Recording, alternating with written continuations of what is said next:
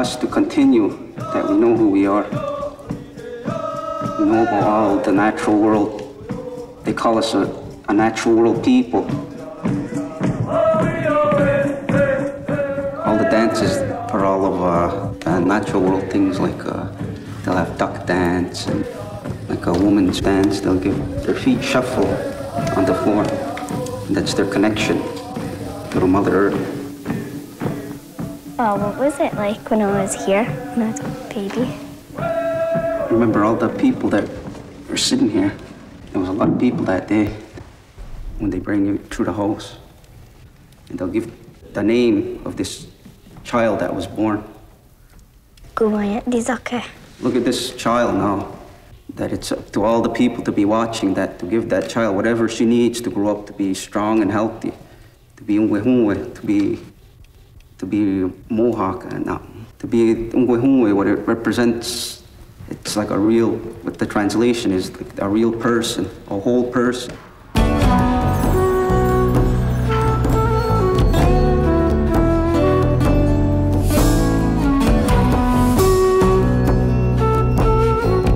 I feel good. I'm very proud to be an iron worker. Pays good money. But the older you get, it gets harder for you. The companies don't want you when you get older.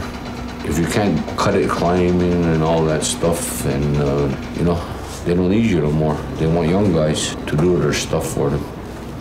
That's what happens to all the old timers. I figure I got another 5-10 years, and if you don't fall off and get hurt and get killed.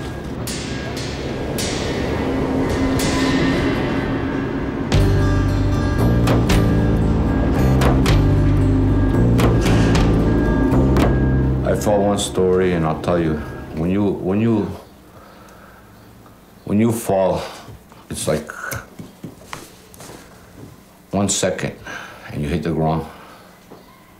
It's a sudden stop that hurts. Then did you get up again? I got up. The bar joist fell right next to me. And I was lucky. I was able to get up. I fell, remember that time I fell on 86th Street? I broke my 2 legs, I was in the wheelchair, and you know, and as soon as I was back on my feet, I went right back I had to go right back to work. I don't know anything else. I don't know how to do anything else, but iron work.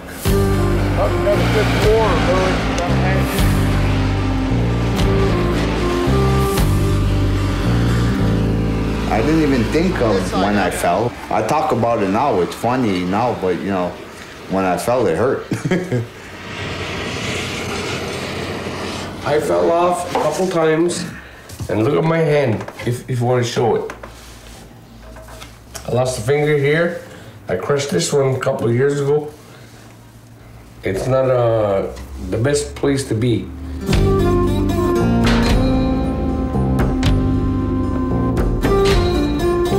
I've been doing iron work for 14 years. My father was an iron worker. I dropped out of school in 10th grade and I joined the Marine Corps. So I did 3 years in the Marine Corps. When I got out of there, I had no direction. I didn't know where to go. And the ironworking business was the only thing open to me, so I just followed that road. Well, I don't have any training in anything else, so I wish I had training in something else, but it's all I know. How old were you when you began? 15 years old. So who decided that? I decided it. I told my father that I was getting smacked around and everything in school and hit and everything. My father says, you don't like it? Quit. And my father brought me to go to work. Around 69, I took my apprenticeship program. I went for a class. There was 500 men in there, or 500 boys at the time. And I scored good. I came in 102 or something like that. And I didn't even have a high school, but I faked it and I got accepted. And that was that.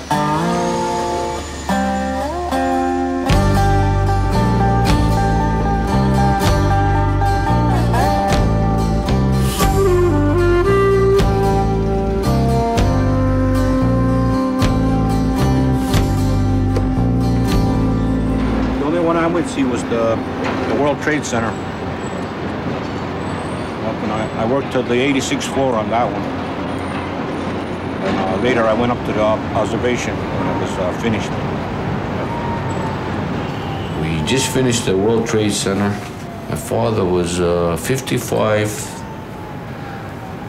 and his knees gave out on him. He couldn't even walk up the 3 flights of stairs.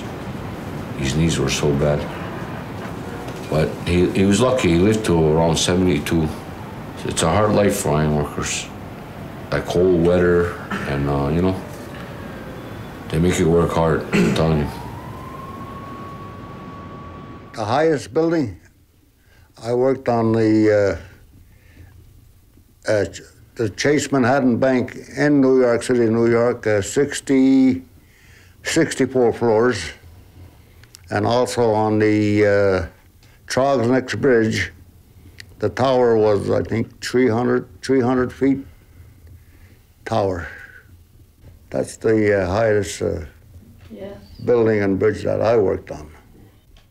While the Empire State is 110 Chrysler building, they're all big skyscrapers, 40, 50, 60 floors. Triborough Bridge, the Whitestone Bridge, every job it was Indians working on these buildings and bridges. Well, the Trade Center would be the highest. 110 floors and a 400-foot antenna. Oh, that Trade Center was... Well, yeah, the winters were bad.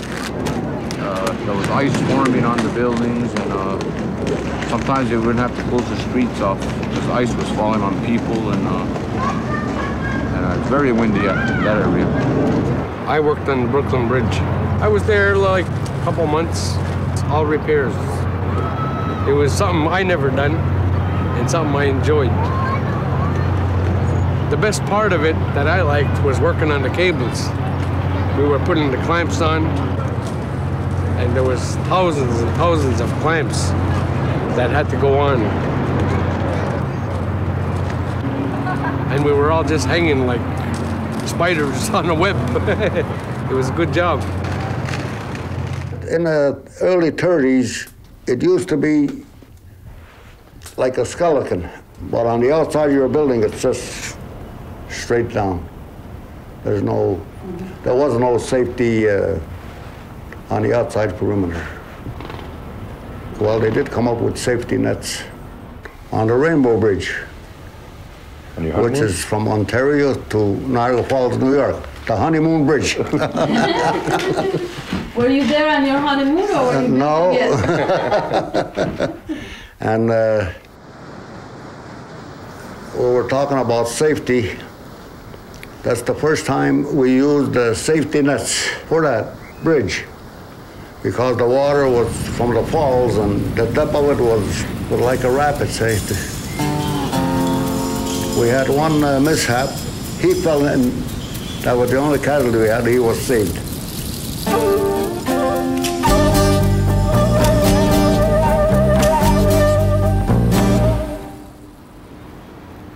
But erecting steel is just on top on a column and a beam, or any kind of wind or something.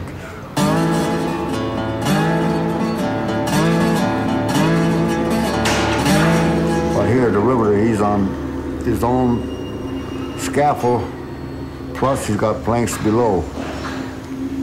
Unless if a guy would fall on the outside of the building, well, then he goes all the way down. But years back, before the safety really come in strong, they used to work open floors. Would be about maybe 10, 12, 14, 15 floors open. Yeah, well, most of the jobs, they always told us to tie off. But now, just lately, they're coming out with harnesses and special equipment that really protect you if you fall. When I first started in New York, I was in Kingston, New York. I wasn't married. I was working for my wife's uncle. And We were on a bridge, and I didn't see what happened, but he fell and got killed. And I drove his car home that night to New York, and I was talking to him. Isn't that a weird thing? I was Rosie's car. I was driving a car, and there was times I catch myself talking to him.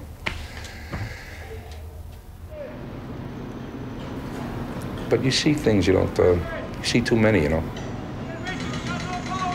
Some are very, very unpleasant. We lost a fella on the Narrows Bridge inside the tower in an elevator shaft.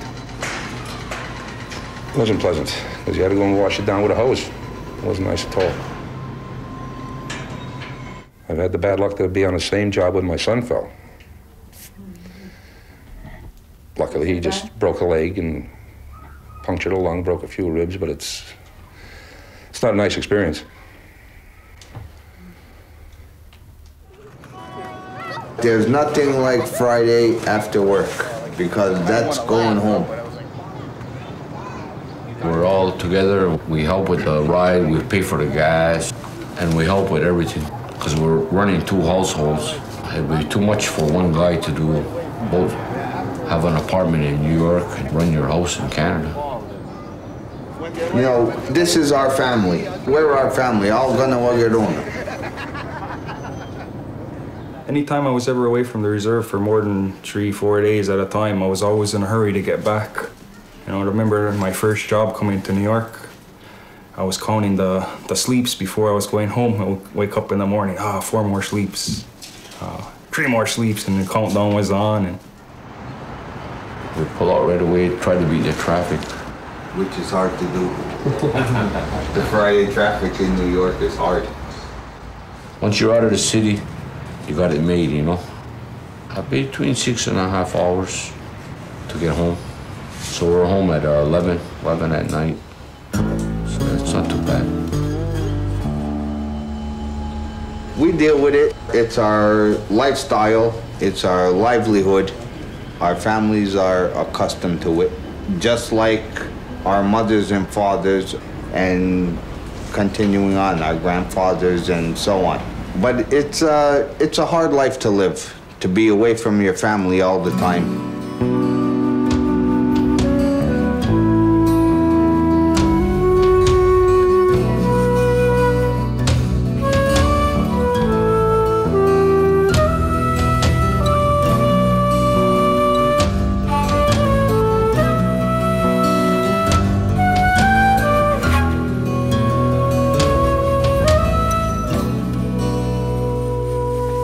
Yeah, it bothers me. I miss him all week. I worry about him on the job.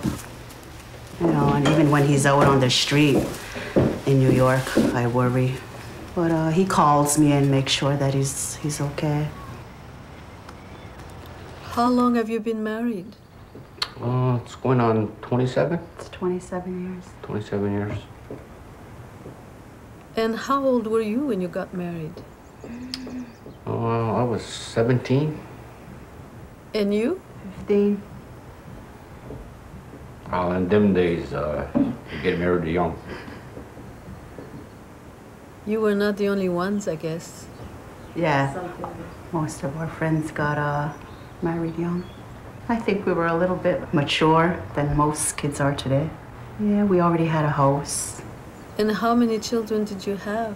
Oh, we have 3. A boy, he's Dean, he's 27.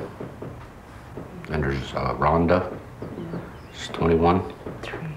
23, I'm sorry. And then Governor 14.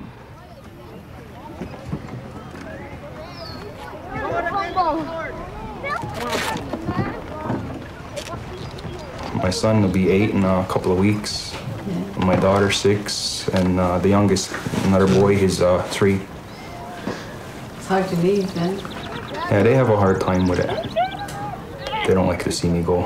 Okay, everybody down here, let's get suited up. If you don't have your equipment, just put on a sweater for today. Go, pick it up, pick it up. Come on, Red, come on. We stay. The little lacrosse players, they play in St. Regis, Augustusna. They have 3 teams out there and they play against them. So it brings the 2 communities together and it helps keep the kids off the street and out of trouble, you know. Go, you're going that way, you're going that way. You're the last man back, come with me.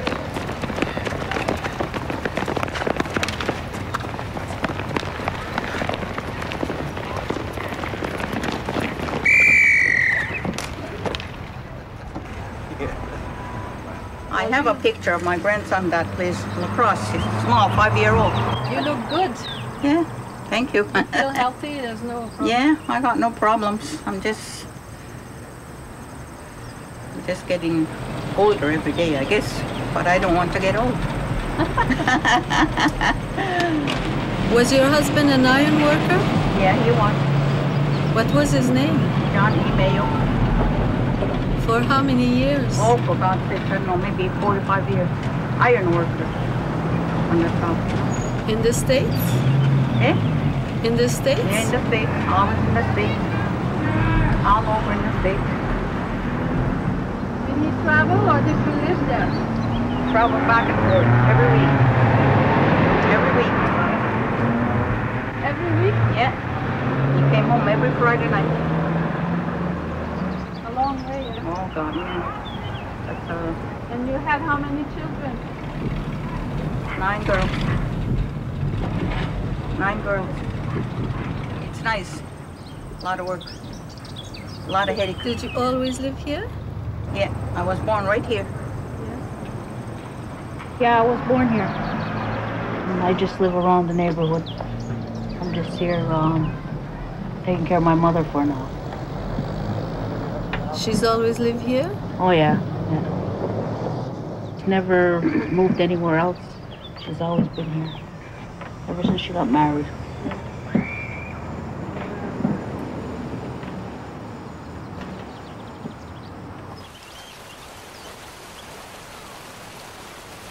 It's the place I grew up. All my friends are there, my family, everything. That's my whole life. We're here to go. We're here again. It's like you know everybody here. When you walk into, say you go down to the Knights of Columbus or to the Legion or to the Moose, you walk in, everybody knows you. I was born and raised here, and I always loved it here. I went to school here. My family, they all love it here. My wife, my children. We're very happy to be back here. I wouldn't sell it, I wouldn't give it away, and the rest of the people also feel the same way. From right here in Kahnawake. That's the only thing we have left. We'll never give it up.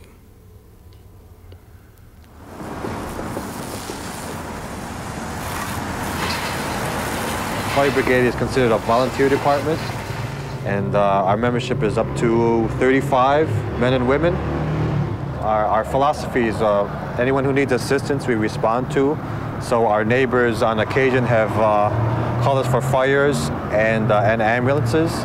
As an example, it was last year we went to Chateauguay City Hall and assisted them in putting out the 4-story or 3-story City Hall.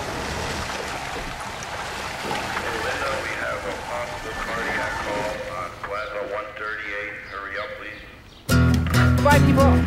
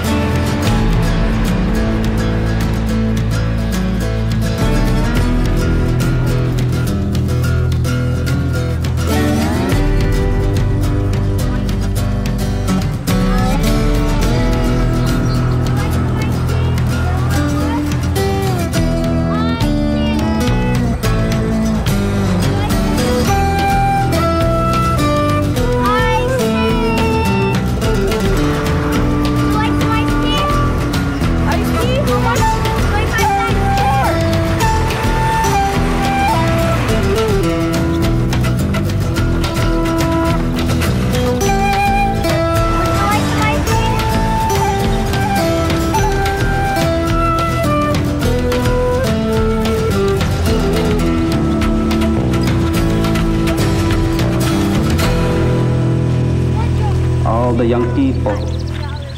Everybody's born with a special gift. And what they refer to as the ones that aren't born yet, their faces are coming up from the ground. That's the future. That's what they refer to as the future. And you're coming. They're looking for you. That's why at the Longhouse now they're trying to get the younger kids to go there and, you know, to listen to them, what's on their mind, and talk the Mohawk language, you know, to bring it back, that we're on the verge of losing it. They have their festivals and their social dances. Yeah, so it's nice when all the young kids get together and they go to the Longhouse and they make a night of it and have their socials. And everybody's welcome.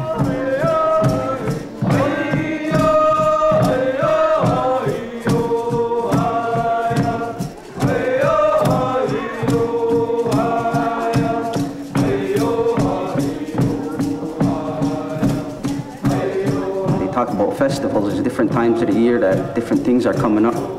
We talk about now that this is harvest, now that we have everything stored away, now it's time to celebrate. It's a time to be happy.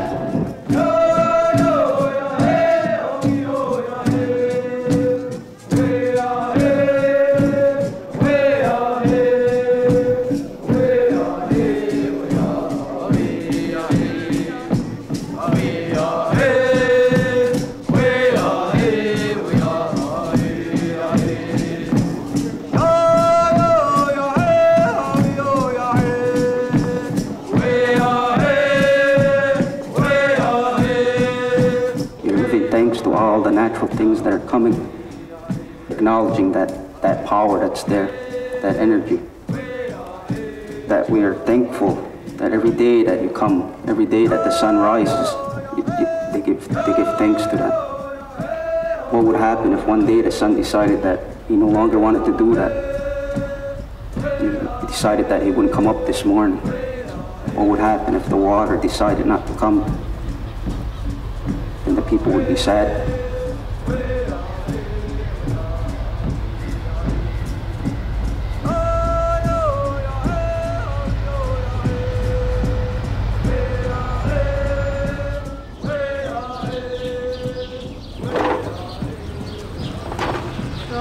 Tell me about yourself. How many years did you work as an iron worker?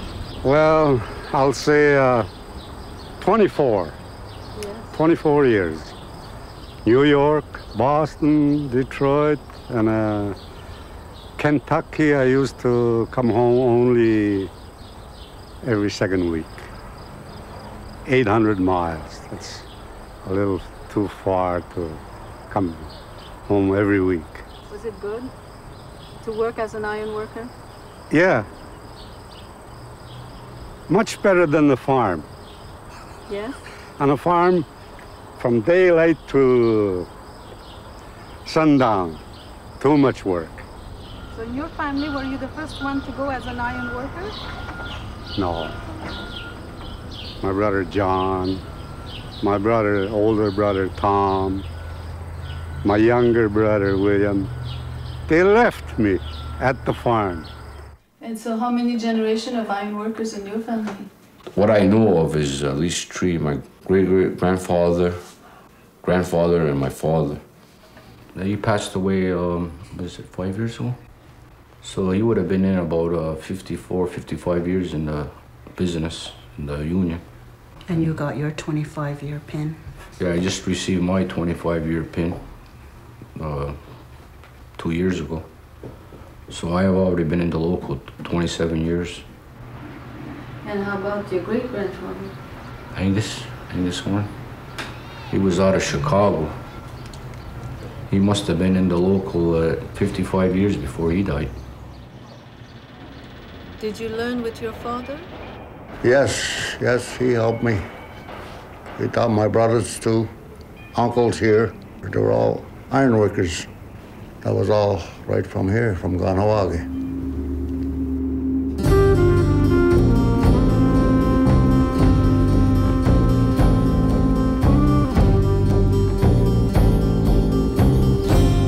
On August 29, 1907, the south side of the Quebec Bridge had collapsed on its own weight, dragging 100 men to their death.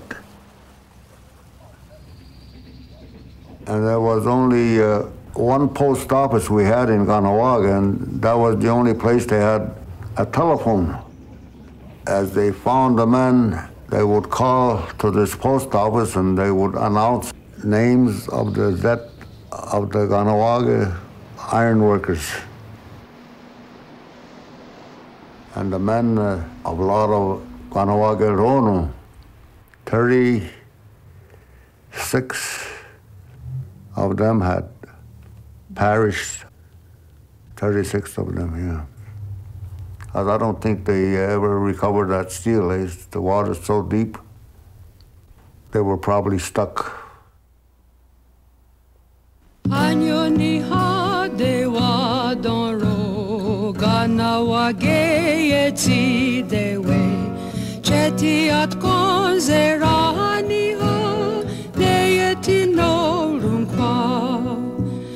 Jo kare nuwe ti da kanato kanyu eto dir hare nyu akte sunware nuwe yesot karo geri kunsne gundi adazes anyo ni hadewa toro Kahnawake yeji dewe cheti at konzerani ha neyeti norunkwa Jo kare nuwe yesu tane garunyu nungwa wista gonha yaute no areni tayungwa yadoratse na yedewa negira anyo ni hadewa doro Kahnawake yeji dewe cheti at konzerani ha neyeti norunkwa.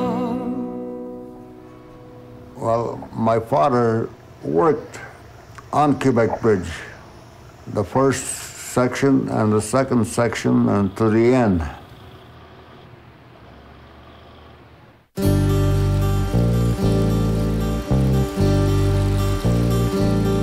Late John Baptiste Canaillon used to shoot the rapids with a team of Indians.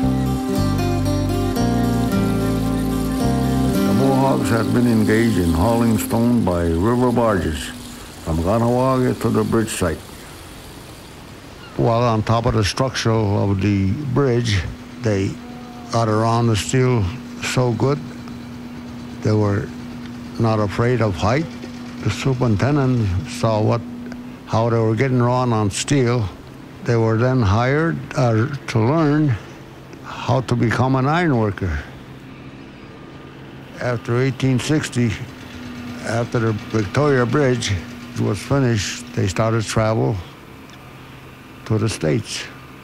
Look for work. They travel all over. I have a good story about ironwork. I had finished a job in Quebec City. When we finished, he says, I have a job for you. I says, yes, where? He says, Newfoundland. We got to St. John, Newfoundland on this boat, which was the SS Caribou. But that boat, SS Caribou, after a couple of years, it was wartime, they had destroyed that boat that was torpedoed by the Germans. The boat that we went on, going and coming back, SS Caribou. And we're looking for this, where is this job? The big city of Newfoundland, St. John. So we inquired at the police station. And that's the first time we saw the left-hand drivers like they have in England. The street cars are running left and the cars. You're kidding me. We were surprised. But anyway, we went to the police station, we saw the chief, and we questioned him. It was late in the evening. He started to laugh. We passed the job 210 miles. The job was in Gander, Newfoundland. So he says, boys, sleep here in the bunk, says, we won't lock you up. When you were sleeping, was it like in a jail? Well, he let the doors open. He didn't lock us up. Anyway, we went back next morning and we finally got to the job site, Gander, Newfoundland. The hourly was, I think, $1.25, but we worked all kind of hours, 7 days a week, rain or shine. We made very good money.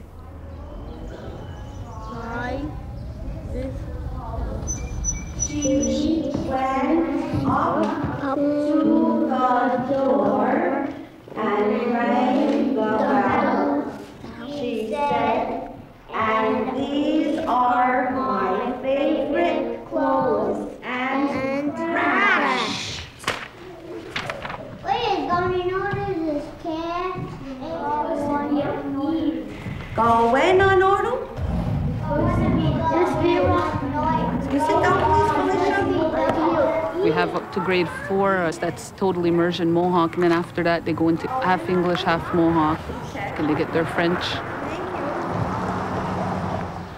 I teach them how to do their sewing, their cleaning, and caring for the kids, the baby, and the gardening. We have a garden. They learn how to plant and pick their foods and that. We were talking about ironwork, you know, but now there's so many things that I got friends who are nurses, who are studying to be lawyers, and there's people here that can have their own businesses now. Before there wasn't much like that. Well, it would be nice for something to come in here in Kahnawake for the future of the children, which would be very nice. The kids are trying their best.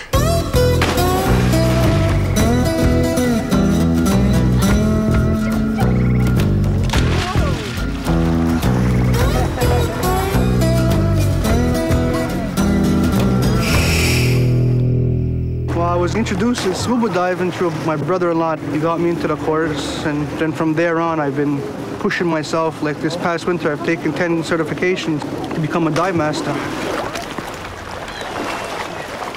It's a dangerous sport. You can have a long expansion anywhere from 30 feet up. You know, it's one of the main accidents that happen.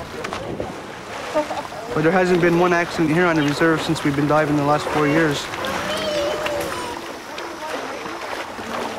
Kids are finding out an easier way to make money than freeze in the winter and sweat in the summer, you know. Today, they can earn the same amount of money by having a real good education and branching out into something else. Believe me, I didn't want my son to do it. I was totally against it, but what can you do? Oh yeah, they like school. But then I think they like their summer vacation too.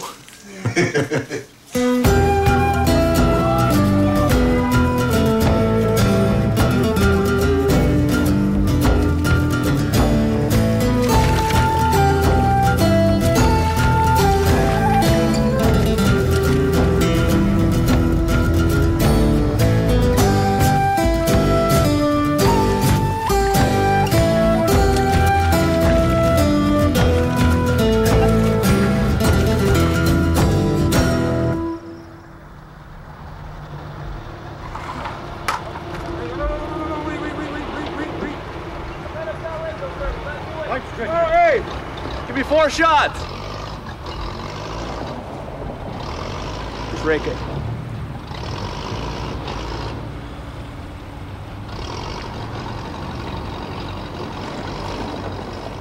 Were you an iron worker too? Yes.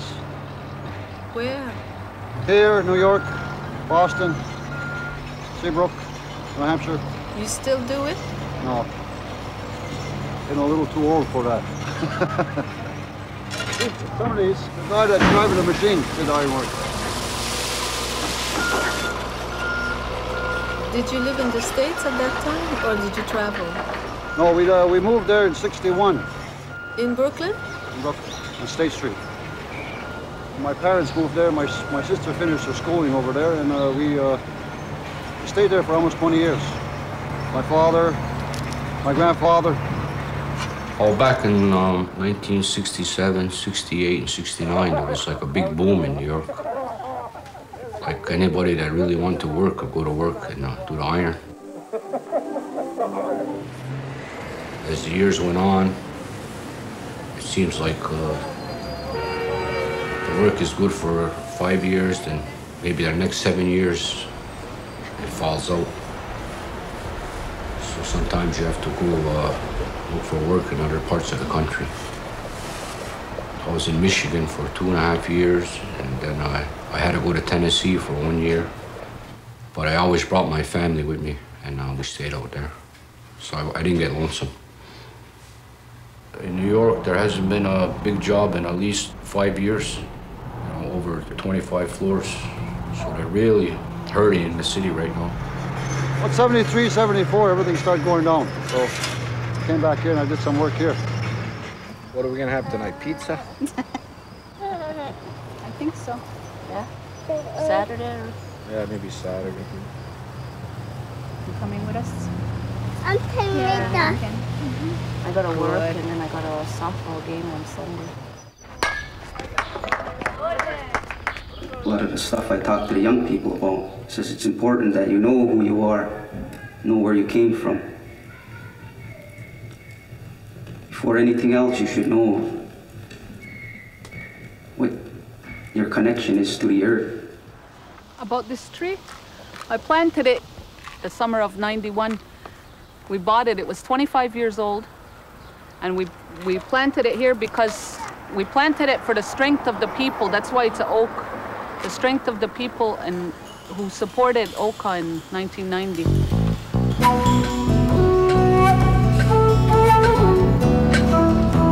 There was trouble in Kahnawake in 1990. Our people were resisting the expansion of a 9-hole golf course and the construction of 60 condominiums into the pines.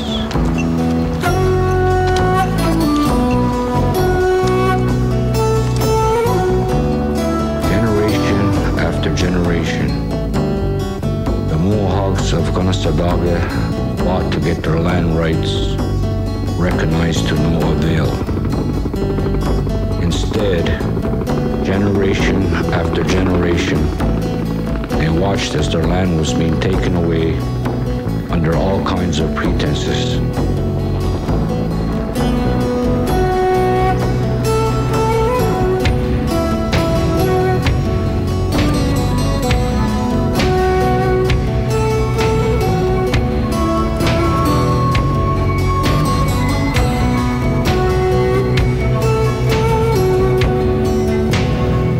Well, when that happened, everybody was it. They quit whatever they had to do. They quit and they had to protect the land. So there was no discussion about it. That's the way it was.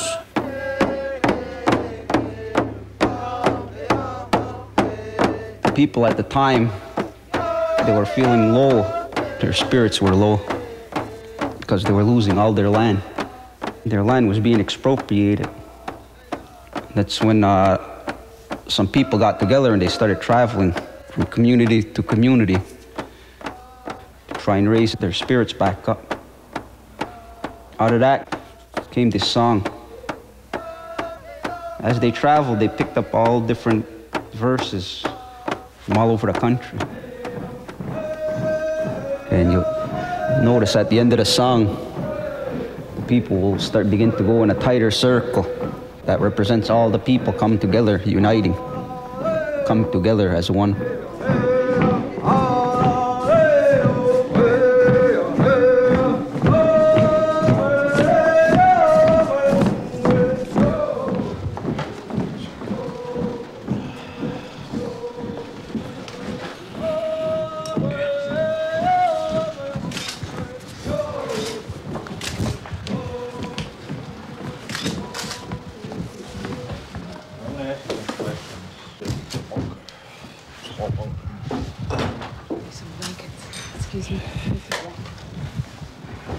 Jump you? Yeah, I was fall asleep and they jumped me. He was up through here when I came down. I was shining the light and he came rolling back down the hill. And two of them went running up the hill. Was he able to walk back on his own speed? Well, he was on his knees when he was right there. I had to help him over the fence and carry him back. Keep your mouth shut. And then they start... The negotiating room. I start yelling, then they start beating you with something on the head. About 25 times, there was 3 guys holding me down. I stopped.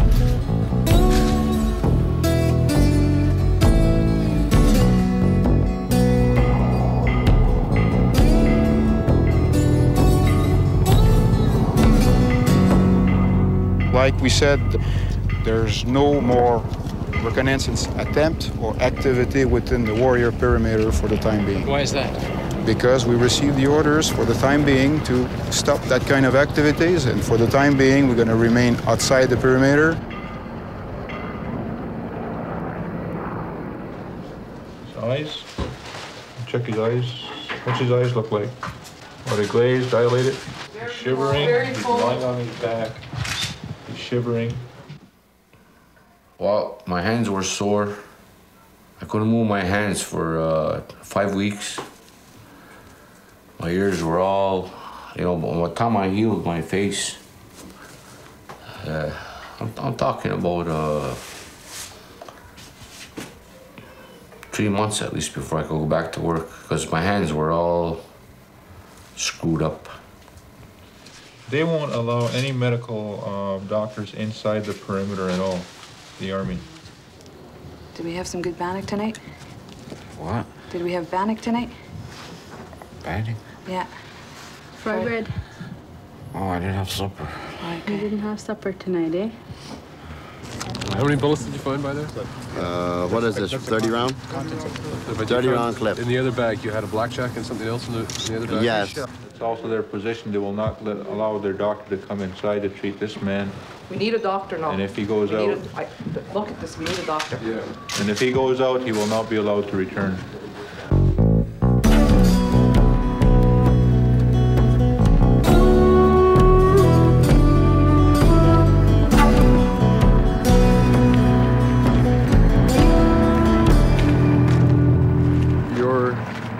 Guys need to be sent to a trauma center.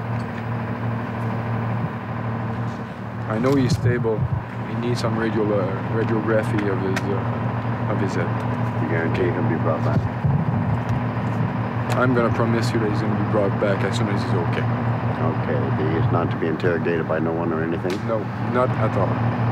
Can I have that right, please? In writing, I cannot do that, and you know that. You're gonna have to take my word. See, we took your word at the only thing. I do have a lot of grievances, but I'll leave it to them. I am not going to. We have an injured man. Yeah, I know. Right. That was his life is more important. To me. That's right. Right. It is the most important thing to me right now. It's the same thing for us. Evidently not. But that's neither here nor there on that right now. It has to be brought back to them that. And his wife can go with him, no problem at all, or his. No problem. He will be examined, treated, and brought back. Are you going to permit us a doctor now? I'm going to have to discuss that. We have a doctor right at the treatment center right now. If you could send that doctor in from that treatment center, it would be a gesture on your part. That doctor could be here right now. He's at the treatment center, which is only about 4 minutes away, and he is waiting to be transferred here. He's telling me that he has stabilized your guys, that your guys need to go out. I know it, but could I have it reaffirmed by this doctor? Sir, I talked with my doctor by phone, okay? And that's what I said, okay, he said the same thing as me. Yes, and I'm pretty sure the other doctor will say the same thing, right? And our concern here is for this person. If we're waiting for another 15 minutes... No, I'm not trying to delay nothing, believe me. This is not my decision to delay. Et cette nuit, eh bien, un peloton a décidé, un peloton ou un commando de 4 Last night, a platoon or commando of 4 soldiers decided to make a foray into Mohawk territory to see for themselves what was going on. While they were there, they came face to face with a warrior. The warrior called for help, and 4 other warriors arrived. So there was a fight between 4 4 soldiers and these 5 warriors, and 1 warrior was badly injured. He was reported by the warriors to be practically unconscious. How did your men defend themselves? With the butts of their rifles? The men defended themselves with their hands?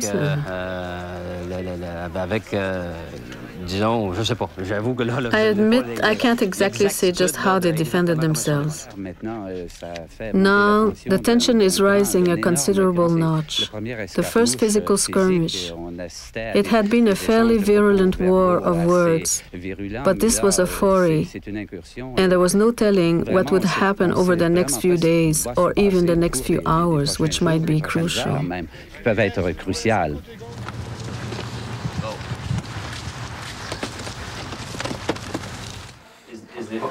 With a possible skull fracture, wouldn't it be better to move him to a hospital? I think that when his condition is stable enough to allow a safe transfer, that he should be moved. He's very, very severely injured. It's possible that he could die.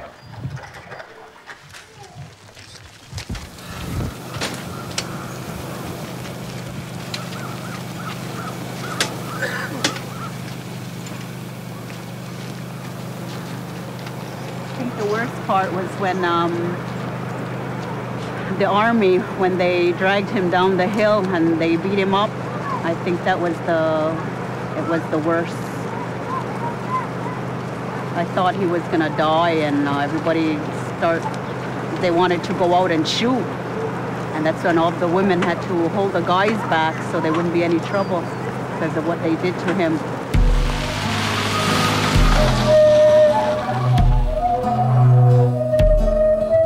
I told them last night the messages I've received from across this country by telephone and telex, that they've awakened many Indian nations across this country. I'd like to really pay some respects to one of our heroes who left yesterday. The man is now lying in a hospital as a result of a vicious beating by 4 or 5 Canadian Armed Force personnel. And that's representative of what the people inside the camp is doing also. They face a lot of odds, but they know that what they're actually securing is their own future and the future of their children and their children. Last night was very a touching moment for all of us inside the camp. After yesterday's incident, and after the tobacco burning and the prayers for strength, the men went out, each and every one of them, and extended their hand to a 10-month-old child that's inside the camp.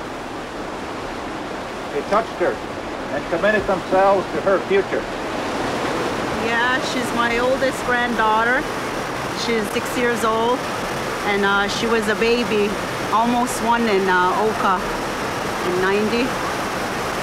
She was our Oka baby.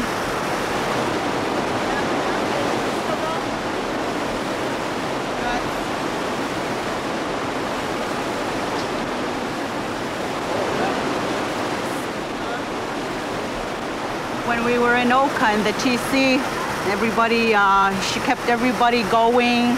Everybody would hold her or babysit her. And she was always smiling. My cousin Lorraine, she used to come downstairs in the morning and she was sitting in the high chair and she would go, "Good morning, our Oka baby." And she'd go like this.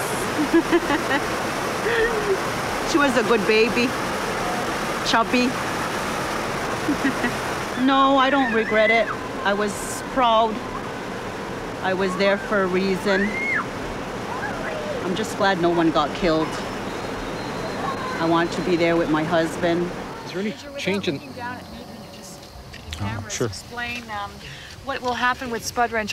Will the military police perhaps lay charges against him? For the time being, like I said yesterday, right now this injured warrior is under our protection, and it will remain so until further order.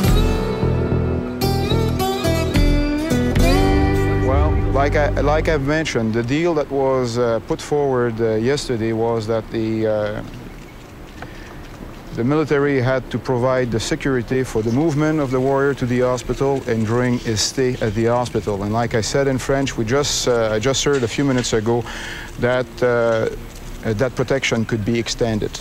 I never had a code name, and my son was under the name of Sledgehammer, which is part of the tools of the ironwork. So I just came to my head, I'll say, well, it's part of ironworking. I'll use Spudwrench. I think I couldn't go back to Kahnawake for 2-3 weeks, something like that. Yeah, after the people came out, and then we were allowed to go back to Kahnawake. Yeah, we went to the caretakers. He let us watch TV there when they were all coming out of Oka, the TC. And when I seen them come out, I seen my daughter-in-law with the baby. Then I seen my son Dean, and I started to cry. I wanted to faint, and he took me back here, and I couldn't watch it any longer. It was too much to take. I thought maybe they were gonna get killed or really beaten up, you know. I didn't want to see it. There was a lot of pressure on me because I had all my family there. Instead of just worrying about myself, I had to worry about everybody else, and that was a lot of stress on me.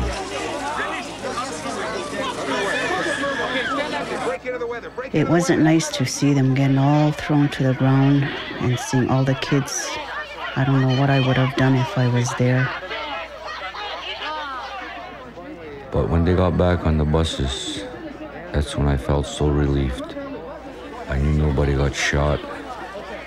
If they were going to jail, at least nobody got killed. That's what I was happy about.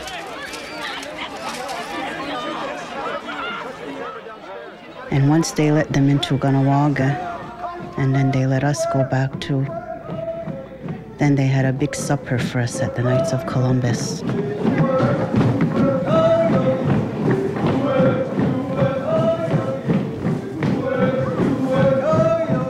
The Mohawks have never surrendered to anyone. I don't think they ever will.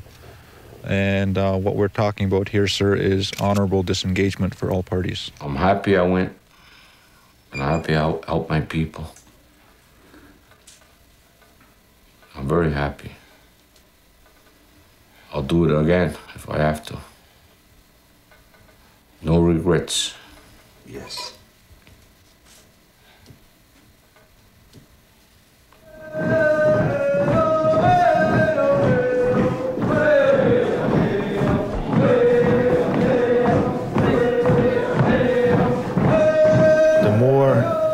That the federal government, provincial government, the army, the police, the protesters did what they could to bring us down, to tear us apart, the more united they stood and the stronger they became. What has happened is it's strengthened this community much more than people will ever know. They keep forgetting that there's a younger generation that's coming up who have gone through, who have seen what's happened, and are going to be teaching their children and talking to their children about what's happened the summer of 1990. You like the baby? You like the doll? Hey, you like it?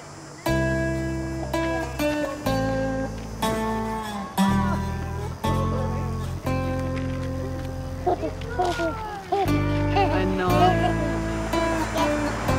Well, it's growing.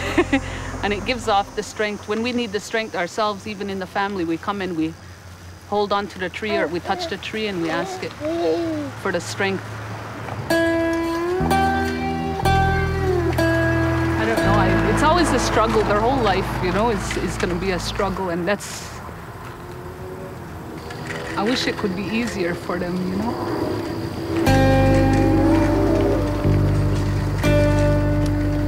They're so special. They don't know how lucky they are right now, you know?